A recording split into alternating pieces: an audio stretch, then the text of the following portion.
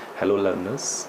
I welcome you all in this series, which is meant for especially those students who are less acquainted with different genres of the English literature and particularly with some literary terms, with the ins and outs of the poetry and other genres like prose, fiction. So, I hope that this series is going to help you immensely. And in this series, I have taken the first topic as, or you may say this as my first series, which is titled as Types of Poetry. And in this series, we are going to discuss thoroughly the all the types of poetry, particularly major types of poetry like the lyrics, the ballads, the sonnets, the ode, and some other dramatic monologues, and all types of poetry which can pose difficulty before the students while going through the text, and they sometime get lost in finding their meaning, or they cannot understand properly. So here is my first series, types of poetry, and of course I have taken the first topic, which is supposed to be the most ancient one in the forms of poetry, and this is actually the lyric. So let us start with the topic, the lyric. So before we go to discuss the lyric, we must know about types of poetry, and in that types of poetry, it is a general types I am talking about, that how many types of poetry are there in general. So if we get to know, so students, we will come to know that there are basically two types of poetry, and these two types of poetry are subjective poetry and objective poetry. Many students are still confused at what actually subjective poetry means, or objective poetry means. So let us discuss about all both the types of the poetry. Let us first take the objective poetry. Think about the situation where uh, I tell you to describe what you are seeing outside, like you are watching a rain, or like you are involved in any action. Suppose you are cooking something, and I say to you to describe this in your own words, or to describe something which you have seen or which you have gone through. So, what happens? You start describing that event, and while describing that event, you are totally cut from your own self, and you are involved in that particular emotion, or in that particular impression which you have gone through, or which you have seen, observed. So there is no opinion of yours, no personal opinion of yours, and neither you are going to describe or add something of yours. Like for example, if you are going to cook something, so you are going to describe it step by step, and yourself and your opinions, your thought, your emotions have no place in that process. So this is totally cut from your own emotions in your own self. That is totally objective. That's why when we say objective types of question in an exam, so you must be knowing that an examiner checks the question, or he corrects the question only on the basis of the answers, or of all those options which are given there. He never comes to know that what is the real intellect of the student. Is he very good in writing? Is he very good in the art of expression? There is no thought or emotions of the student, no expression which the examiner can know. It is just the response which he has marked in the sheet. He comes to know, and he gives the mark. So here no particular personal emotion is involved. So objective poetry is totally cut off your own self and personal emotions and expression. So let us understand the objective poetry point wise, I have described it point wise, so that we can have a crystal clear image of what objective poetry is. So let us see that. Number one point is, objective poetry is supplied by external objects such as deeds, events, and the things we see around. That we have already discussed, that whatever thing we go through or we see there, that or we observe there around, cut from ourselves, and we start writing a poem on that, it is objective poetry. For example, when poetry started, so people, those who started the civilization or those who started writing poetry at first, they used to just express what they have seen as an action, or what they have observed all around. So it all started with objective poetry at first, and they started their poetry was just action oriented, and that action which they have seen somewhere or which they have observed somewhere, they used to write there. So slowly the emotional points or emotional expression creeps in, but it started with the action oriented poetry. And then if you go through all the epics at the starting, so you will see that even there no particular emotion of a poet or author is given there, only the action is described of some hero or some legend. Now, second point is, the poet functions as detached observer describing what he has seen or heard. So here poet or author, those who are writing, or the poet who are writing poems, they detach themselves and their emotions are not involved in that. Then their focus of attention is outward of themselves, it is not inward. So when it becomes inward, it becomes subjective poetry, but it is outward, and they are not talking of their inner self, their intrinsic emotions, rather they go and just try to focus on outward object. Then these actions or objects can be anything: a praiseworthy act, a thrilling occurrence, a beautiful sight, all are objective writings. Tone is quite impersonal. It becomes naturally impersonal when you are not involved in that. Objective poetry is older than subjective, which I have already described earlier. Communal ballad is pure poetry of action. If we go through some of the ballad form, so we will come to know that these ballad forms are actually some storytelling of some action, and all this involved objective poetry. There are no emotions involved of the poet in that process.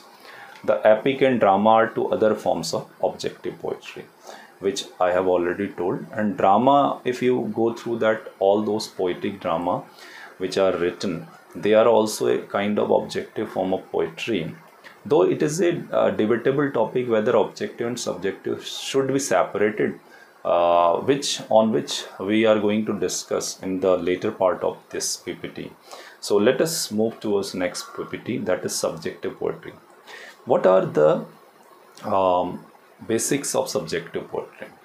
So you might have come to know, you might have felt in your life that whenever teacher has given you some portion, that how did you feel in a new place, or how did you feel in your school, or when it comes to feeling, and he gives us a writing piece, so we will come to know that the whole class has written a different kind of piece, because all the expression, all the emotions, all the memories, and all the emotions attached with some that topic are quite different. They differ from people to people, so they are totally subjective, because they demand personal expression, personal experiences, and personal emotions, or personal psychological ups and downs while going through that, while experiencing that particular thing.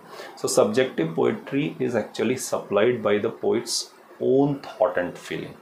If you are going to write, suddenly you come across a thought and you start writing on it, so it becomes subjective, because you are analyzing your own emotions and you are talking about that. The poet brings to bear his own reflections upon what he has seen or heard. there are two kind of things. Like one, you are seeing one thing and you're describing as it was happening, that was objective. But you have seen something and you come to your home and you reflect back on it, you start thinking about that, you produce your own thoughts or emotions, you start commenting on that, and that's not the direct event which you have seen, rather your own thoughts and emotions which are spurted out of the reactions or the reflection of the thing. So this is called actually subjectivity, where you are actually focusing on your own thoughts. The focus of attention is the poet himself. Whatever the subject may be, his mind is centered on his own thoughts and feelings, which we have discussed. Tone, of course, is quite personal. When you are talking of personal thing, it becomes obviously very personal. Theoretically, subjective and objective poetry belong to two distinct categories, yet it is almost impossible to separate the one from the other. The topic, the point which I told you to discuss after has come now, that whether it is possible to separate subjectivity or objectivity from a poem. Well, we can't separate it. We can't say that they are totally different scenarios. They are actually the aspects or the sides of the same coin, because when we are talking about objectivity, sometimes a little bit of subjectivity creeps in that flow which actually writer has gone through or is going through. For example, if Milton is writing Paradise Lost or Shakespeare is writing some drama, and it is totally objective, but sometimes some comments brings forth some emotions which is totally personal, and where we feel that it is coming from the direct from the heart of the or it is the experience of the author himself, and we see that suddenly subjectivity has creeped in with the objectivity, so it may be there. So the same way, if we are talking about subjective poetry, sometimes the poet start describing such things which takes only observable things, not his own emotions, so objectivity creeps in with subjectivity. So it's a matter of intermingling, rather you can say that they are comprehensive and they are intermingled, or they are complementary to each other. So we need to understand this very complexity of subjectivity and objectivity in poetry. So let us start. Now we have come to know that what subjective poetry and what objective poetry is. Let us go through our today's session, the lyric. So at first the question arises us in our mind, what is lyric and where is it originated? So one thing is very clear, that the term lyric is very we are acquainted with this term very much. Why? Because while going through some of the songs for films, we see that that there is written a lyric writer, there is a caption lyric writer, or we ask generally who is lyric writer.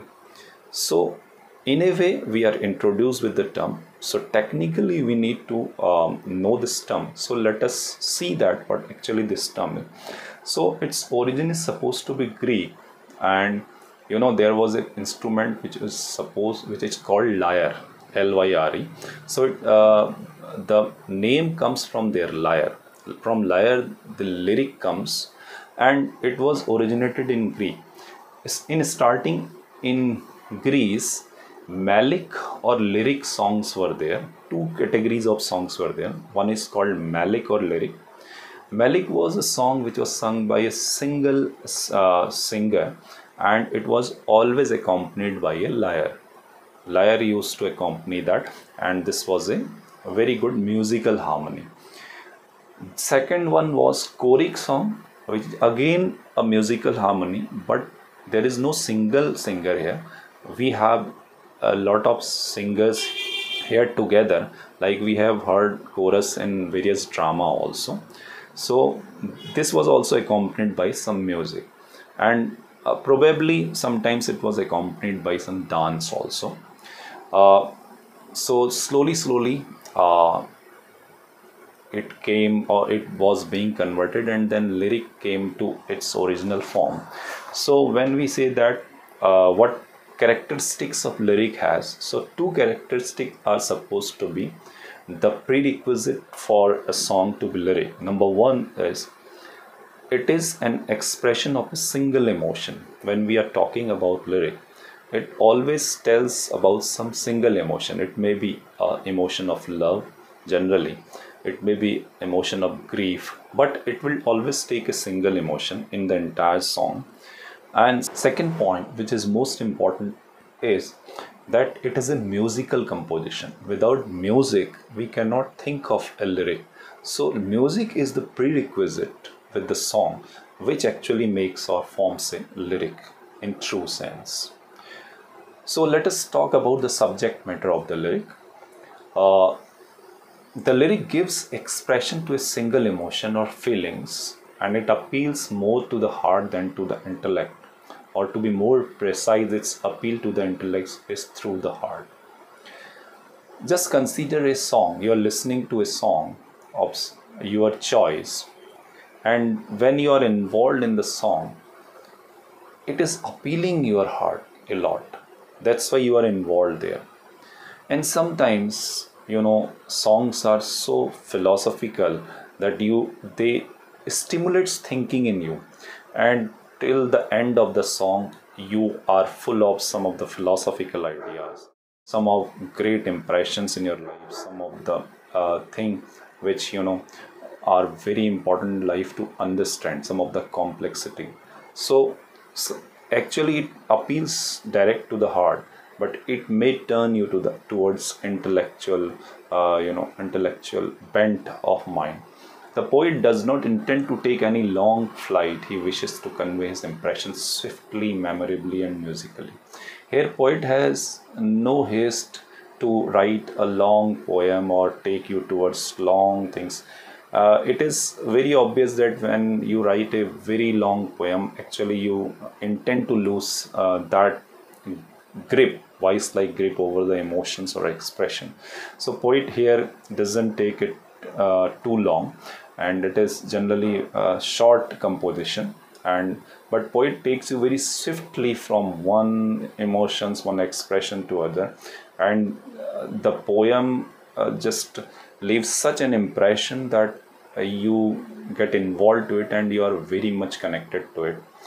Like Wordsworth says in Solitary Reaper, that the music he bore in his heart was heard year after even he was not there in that place where he listened to the Solitary Reaper. This is the power of the song when you get involved in that. Edgar Allan Poe, who was an American lyric writer, he also remarks that the degree of excitement which would entitle a poem to be so called at all cannot be sustained through a composition of any great length. He also denies that lengthy poetry can make that very emotion or expression so impactful in your mind. The lyric is subjective poem, expresses emotion and intensely personal, which we have discussed many times. Let us focus on the structure of the lyric. The lyric can be divided into three distinct parts, and according to the mood, so when inspired by some emotion. So lyric are generally supposed to have these three parts. It is not a hard and fast rule, but to understand something, a structure must be there. So structure wise we can analyze this in three parts. Part one is that part which starts the lyric and it states the very emotion. It is not very lengthy, it just introduces a emotion or expression to you which poet is describing. You come to know that what poet is thinking to describe or what he is actually describing. In part second, it consists of the thought suggested by the emotion. The emotion which was suggested by the initial lines, the second part actually just explore more on that emotion and brings forth the thoughts of the poet on that. It is a kind of elaboration and it is supposed to be somehow long in narration and in lines. And third part is that which marks the poet's return to his initial mood, the mood of reason.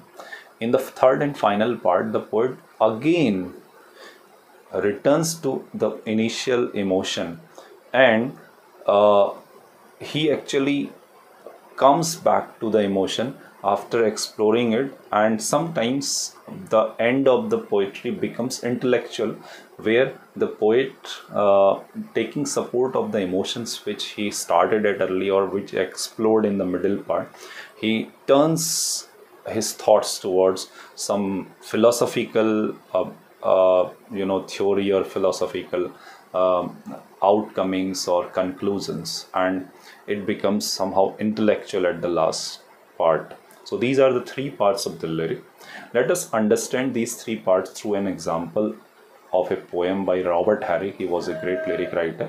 So the poem is To Blossom, and the poem is described here. In the first two lines, we see that the subject or the initial emotion is introduced in the first two lines, and second part, which is here, which is supposed to be long, is thoughts suggested by the emotions.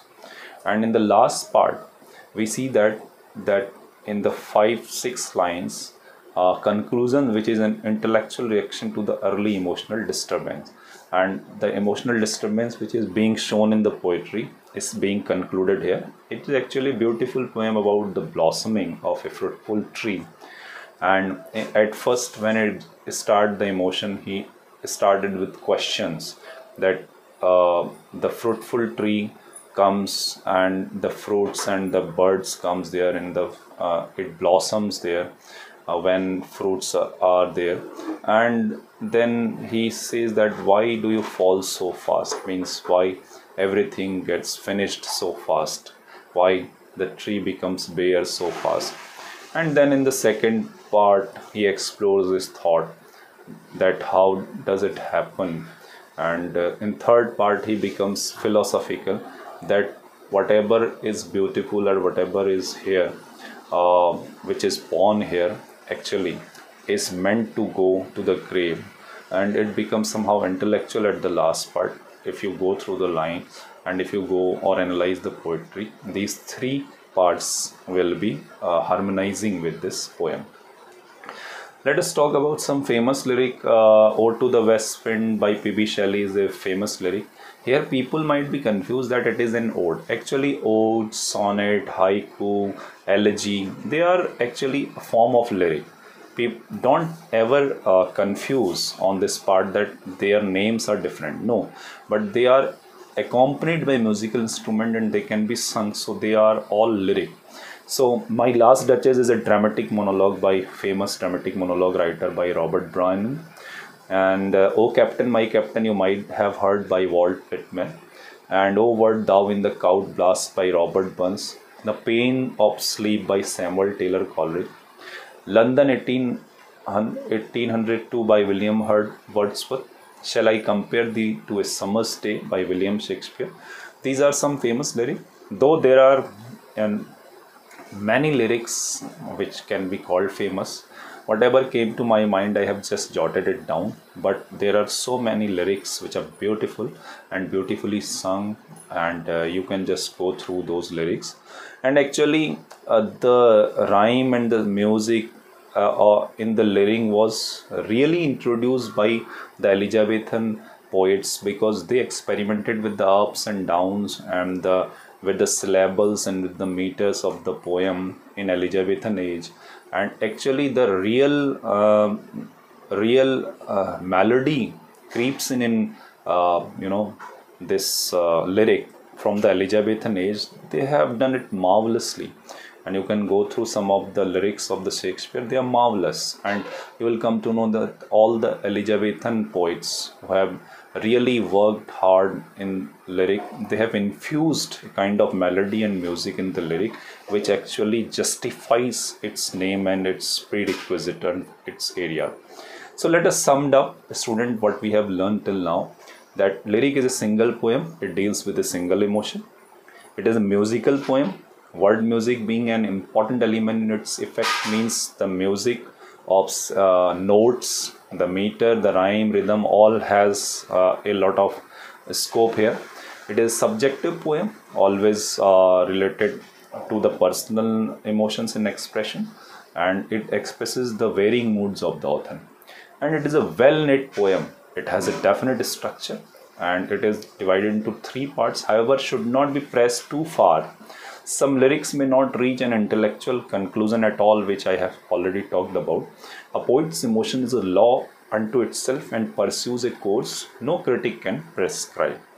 So I hope that I hope that this lecture has helped you somehow, and these are the some of the references which I have taken help while preparing this lecture. Wikipedia, A Background to English Literature by B. Prasad, and Daily Poetry and A Glossary of Literary Terms by M.H. Abrams, and Oxford Book of Literary Terms. And I hope that this lecture has somehow made a clear picture of the lyric in your mind. And if you have any queries, you can just write in comment box of the YouTube, or you can just mail to me in ngangola@uoe.ac.in, or you can just mail it ngangola@gmail.com. So I hope that students, this series will be immensely beneficial for you, and in the next series we will discuss about the sonnet. So till then, bye, thank you, have a nice day.